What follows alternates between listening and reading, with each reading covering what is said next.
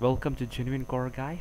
In this video I'm going to show you a latest feature which is gonna be available in the Java Development Kit 9, which is not yet released yet, but you can have a look at the latest feature of JDK 9 by downloading the JDK Early Access release. As for today, the September 11th, all the features have been completed and all test runs are completed for JDK 9, and it will take 192 days before the general availability of the JDK. But one thing is that all the features that will be present in the JDK 9 is closed and there will be no new features. All that they are doing is the bug fixing. I mean, there is a zero bug bounce on which will be completed by the 10th month October 2016. So we can have a look at the features available in the JDK 9 by downloading it from the jdk9.java.net /download. And if you're depending upon the operating system you are using, you can download the JDK from here. Once you download, all that you have to do is to extract it. In case of Linux or in Windows, you just have to install that.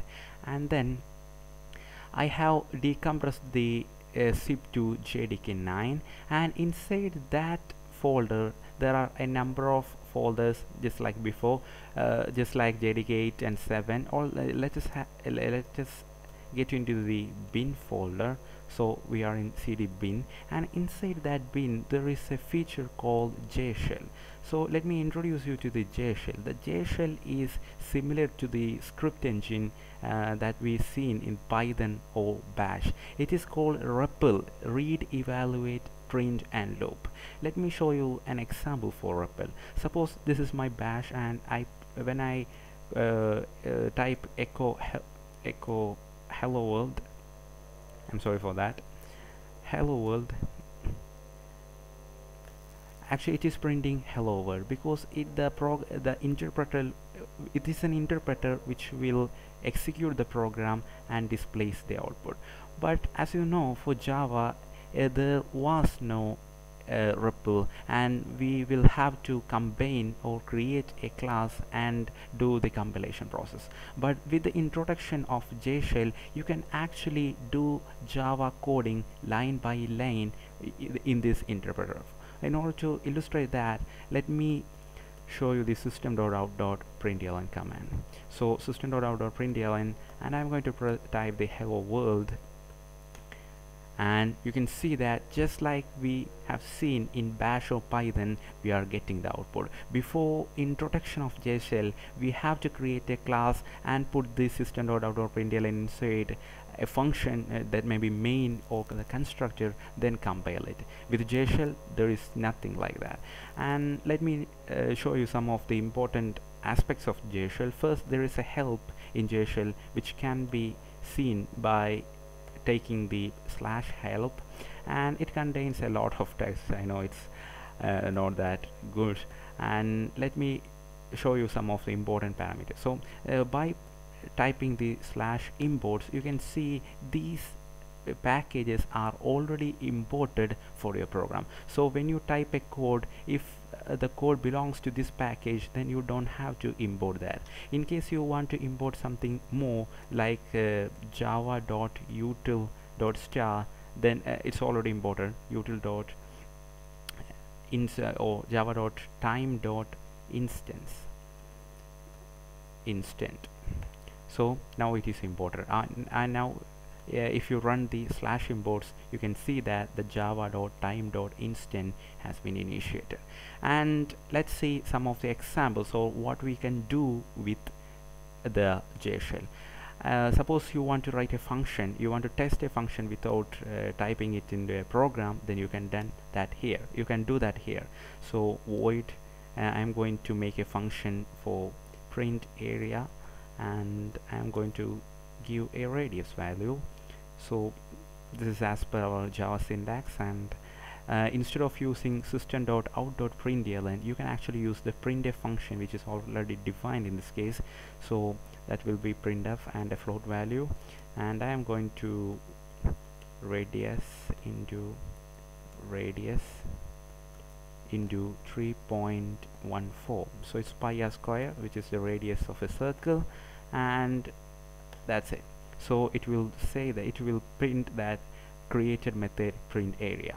So if you want to test that function, you can actually pass a value. So I'm going to pass 10, print area 10. Just like in bash, the tab is supported in this case too, so print area, then the area is printed. Like this, you don't have to write a function to do for evaluating simple expression. Suppose you want to find the value of 3 by 3 into 3 into 3 into 3, then you just have to type that and it will be automatically evaluated by the JShell. There is more to that. If you want to see the value of $5, which is in this case, after evaluating this expression, the output is stored in the $5 variable. So system.out.println, and I'm going to pass the $5, and you can see that the value is taken from the $5 symbol. And by giving the code /var_vars, you can actually see the variables that are available in the memory. In this case, there is a $5 variable, which is the output of this expression, and you can always define your own variable. Suppose int value equal 81, then the value is set to 81, and now if you call the value from the system.out.println from anywhere, it will be 81. Let's take a look into the vars. So there are two variables, and there may be a confusion. What happens if I use this value again in my code? And in that case, it will be rewritten by the compiler. So int value is equal to 91. I'm going to redefine that. So now if I go for the /vars, it has been redefined to 91. And there is, just like vars, there is also functions, there is methods, and these are the two methods that is defined in the scope, which is printf. By default it is created, and there is a print area void, which is created by us. And let's do some more cool stuff, right? I am going to write a function. I'm going to write a class, like a class sleeper class extends thread. I'm going to write a thread class, and inside that I am going to write public void run. I just want to show you what is possible with this. And there is of course try catch, try thread dot sleep, and I want to sleep for 5 seconds. Of course it will throw some exception, so catch exception E. I'm not handling the I'm not doing the handling case. Public void run, this is end of the run function, this is end of the thread. So you can see that it created a class called sleeper class. Now if you want to test the class, all that we have to do is to use the normal Java code, new sleeper class dot, so the thread is created and we can actually start the thread like this. So it executed, so it will be executing in another thread. That's why we haven't seen any output, but it actually worked. So I hope I covered the most basic things. I request you guys to try this by yourself, because the possibilities available with JShell are infinite. Because if you want to try your code without going for creating a class or something like that, JShell is very much useful. For this much time there was this REPL for Python, there was REPL for the bash, but now we got the JShell for our Java too. So thank you for watching this video. Like the video if you like it, and subscribe for more cool videos.